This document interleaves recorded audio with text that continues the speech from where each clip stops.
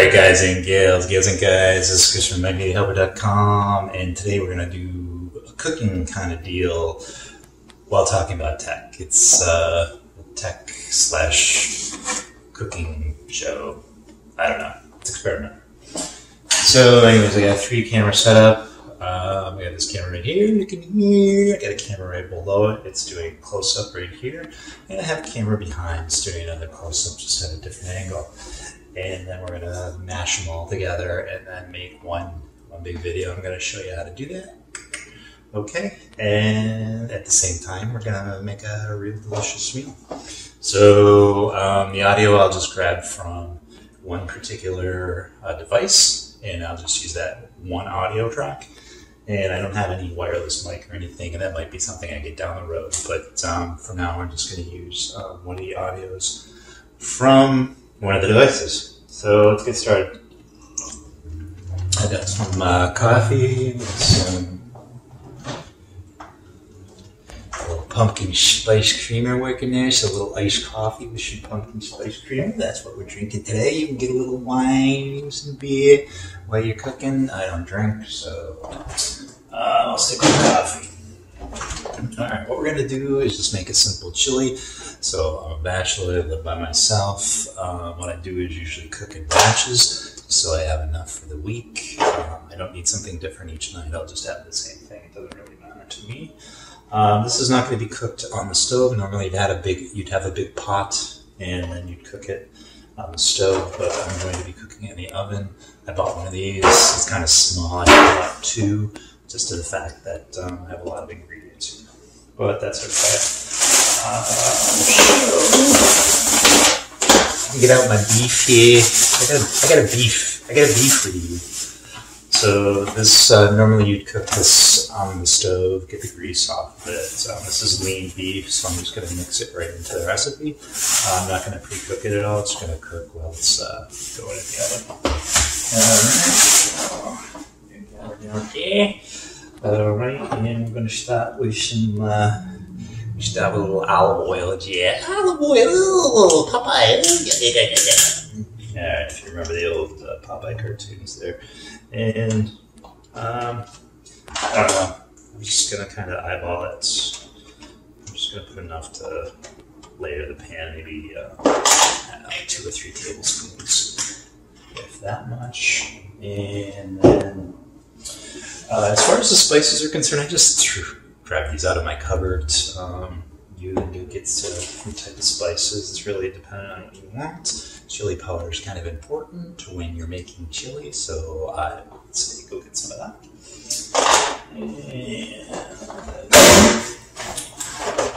Alright, so we're going to start with a beans here. So I got 4 cans of dark red kidney beans. I don't know if I'm going to need all 4 cans for this particular tin, but give it a shot here. So we're going to open them up the old-fashioned way. I don't have an electric can opener. And just going to do it that way. What I do is just, once this is cut, I'm going to drain the gook out of it. And then usually I just push it down all the way and just get the gook out of it like that.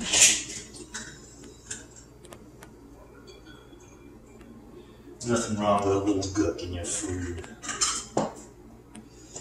I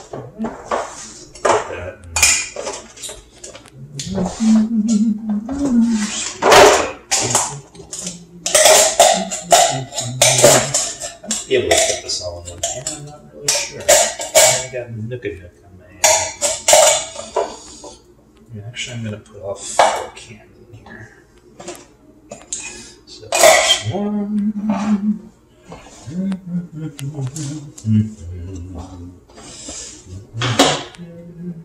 It took a while to set up the cameras to the way I want them. I don't know if this is the way to set up next time. It's just kind of an experiment. It's kind of a small, cramped room. It's an apartment.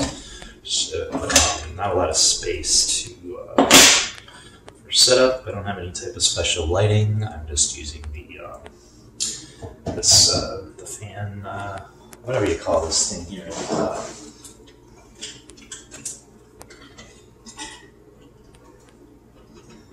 that's all juicy.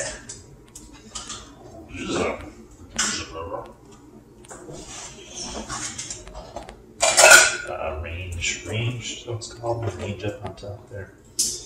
And just use the light from there, the light that's on the ceiling right now.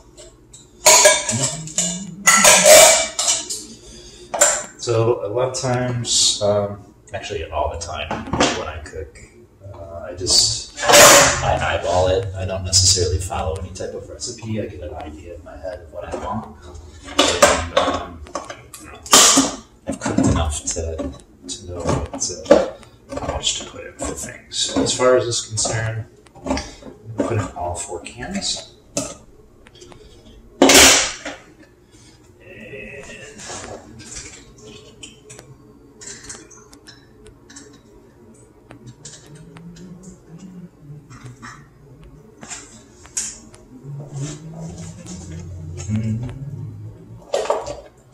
They didn't have the regular lima beans, they had to get the dark, which is fine. No big deal.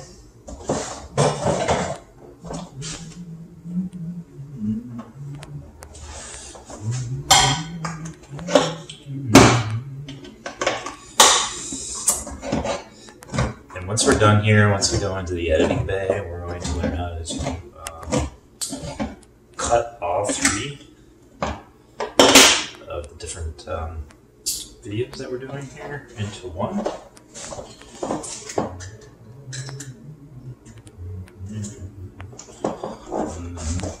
going to show you how to do that. It's pretty simple.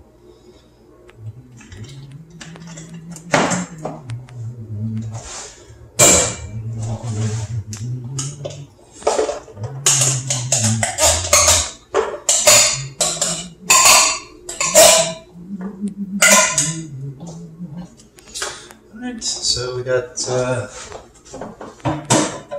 cans of that going.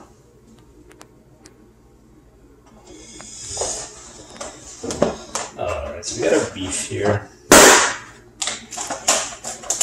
Just throw that right on top.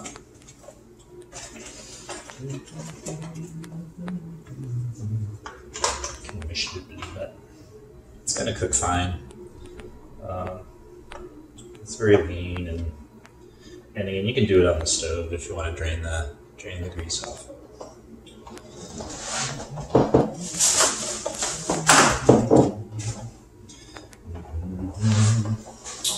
Alright, so this diced tomatoes, I just had those in my cupboard. I purchased these for this particular recipe, and probably all the stuff that I purchased, probably about $30. It'll probably feed me for at least a week.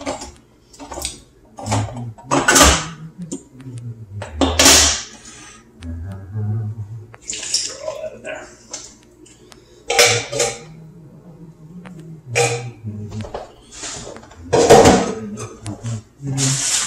Alright, so I got frozen onions. You can certainly buy them and cut them up on your own if you want, but I'm too goddamn lazy.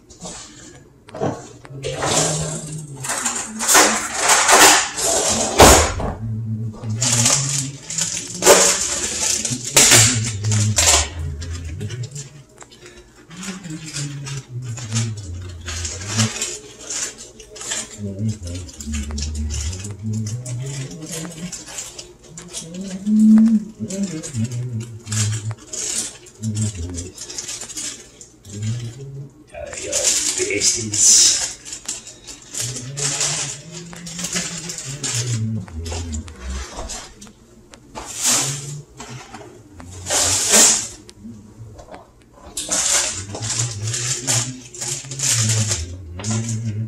So a lot of times they've got frozen, they've got pre-cut like you would find in the produce section. You just buy your own onions and cut them. I could have sworn I put peppers on my list, but they didn't come. So normally I put peppers in here, and I have everything delivered for me. But they didn't come. I must not have put them in the cat. In the virtual cat. All right. Now I got some Well, it's not spaghetti sauce. It's actually tomato sauce. It's Wegmans. That's a major chain of grocery stores that's here locally, and they make pretty good products. Stuff's pretty good. If I get the damn thing open. Oh my lord.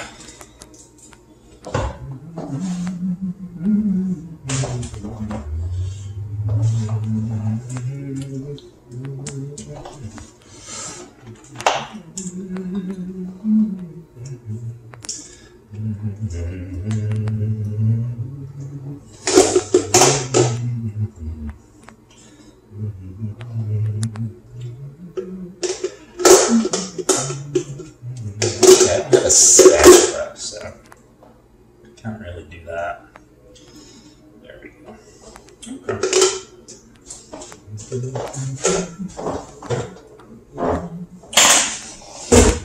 Okay, the next thing we've got is beef broth, and I'm not going to need all this, so I'm not sure where else. I'm not sure where I'm going to put the rest of it. But this is something else. I'm trying to think if I had this or not. I don't think I had it handy. You don't have to use beef broth. This is just a personal choice.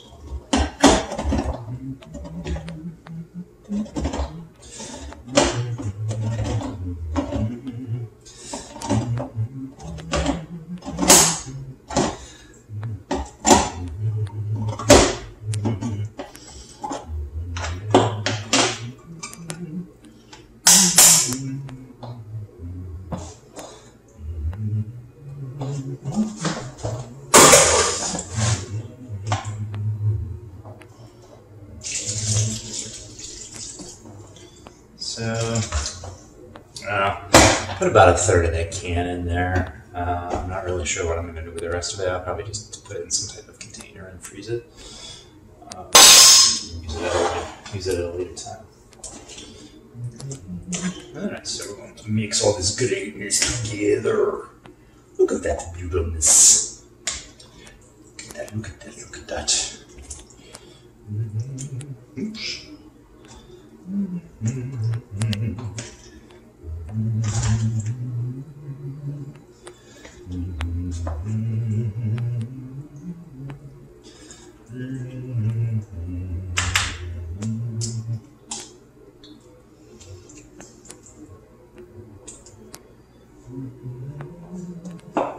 And then if you happen to have, like I've got here,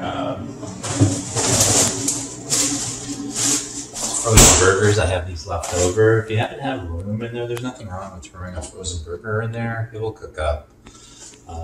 You don't really have to thaw it out or anything.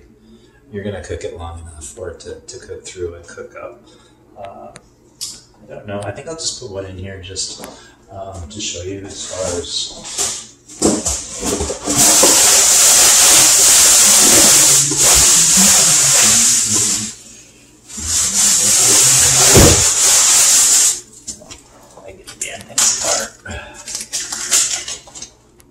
Stick one there. Stick one there. If you got a little extra room and you want a little more meat, you just put them in there. It's not going to hurt anything.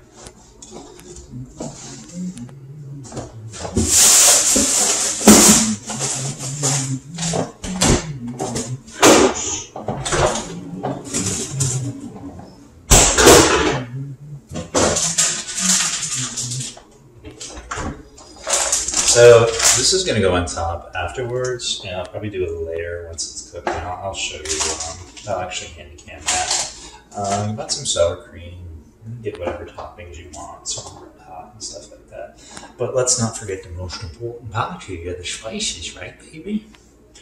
So let's. And I probably shouldn't have put those burgers in there before the spices, but that's all right. So I'm going to.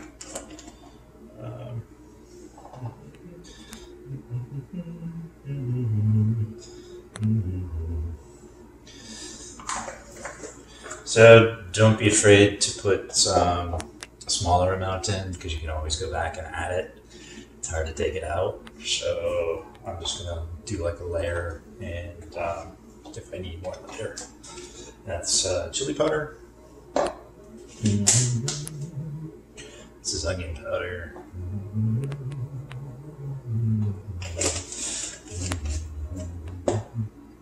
Excuse me. This is garlic powder.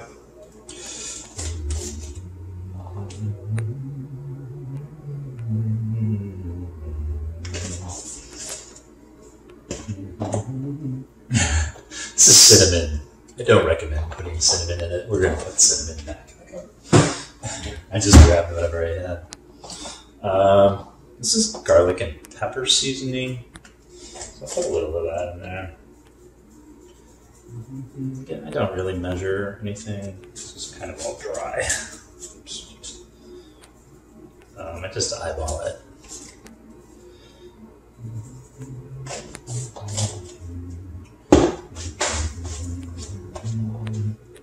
And I almost forgot tomato paste to thicken it up. So,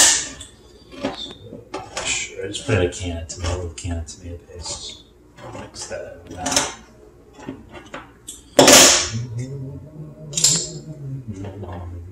I'll put all the ingredients down in the description. It's just, I don't know what's going in order.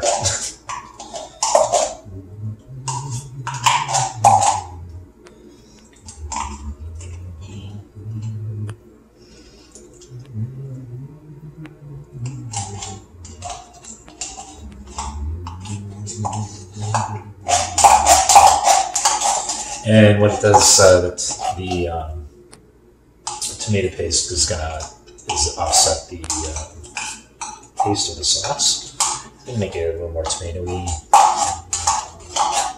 Tastes good. I don't put any sugar in here. I don't usually put sugar or salt, but you can certainly do that if you want.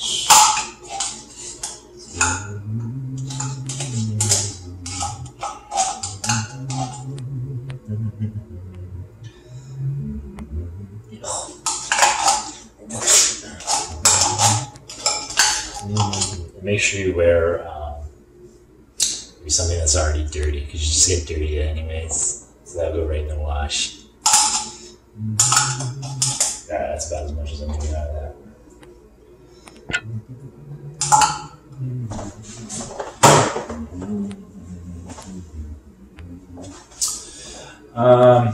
Let's see, there's this ground cayenne red pepper. This is hot, kind of, sort of. So, I'm going to be gentile with this stuff. I'm not going to get too crazy with it. Just a couple dashes. And if I want more, I'll go back for more. Ground cumin. Up to you. It's okay in small doses. Oop, this one hasn't even been opened. So open that sucker up. And pull that in there.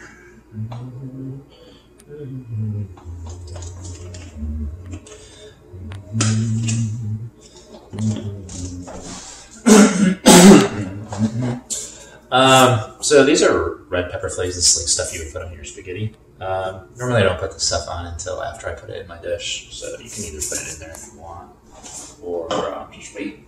It's totally up to you. It's your discretion. It's your dish, baby.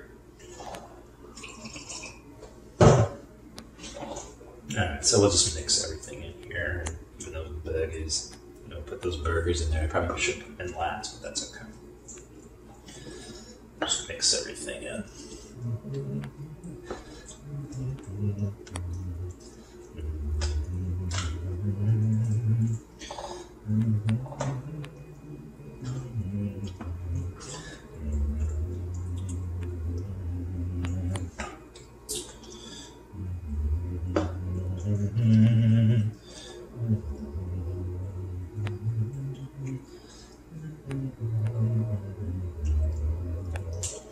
Alright, and then we're just gonna kind of do this to it. And then just clean up the sides a little bit here.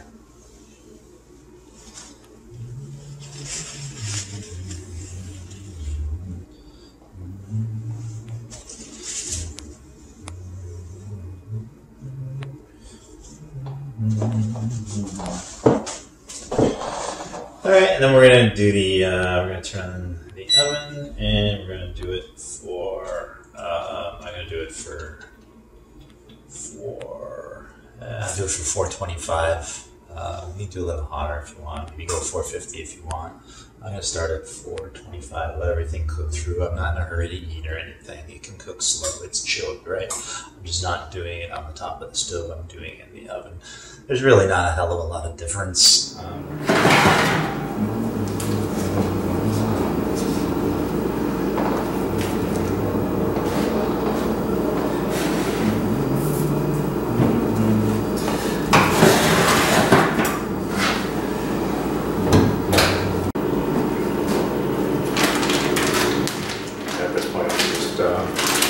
Sprinkle some cheese on here.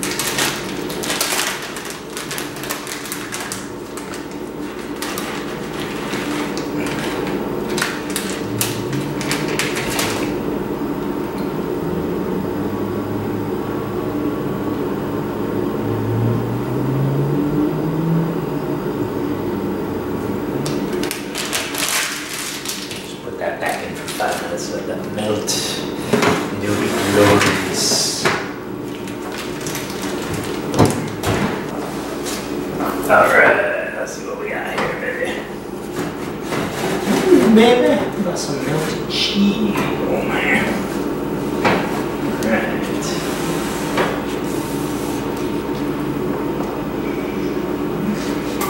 Definitely bring this up.